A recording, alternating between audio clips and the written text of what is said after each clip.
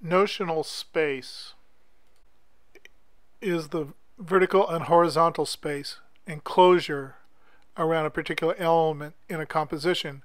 Determining the notional space allows the artist to measure and plot that particular element on a grid, as well as create relationships between the other parts and the overall design.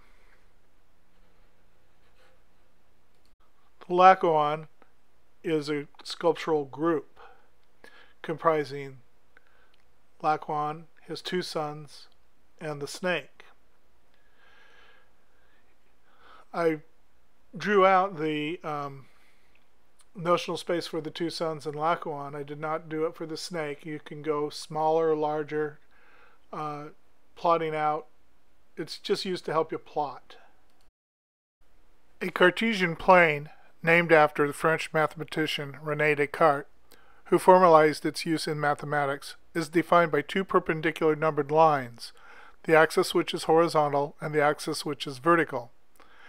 Using these axes, we can describe any point in a plane or ordered numbers. The plane, which makes up a two-dimensional graph, can be used as in a grid where planes intersect an axis, forming a cube.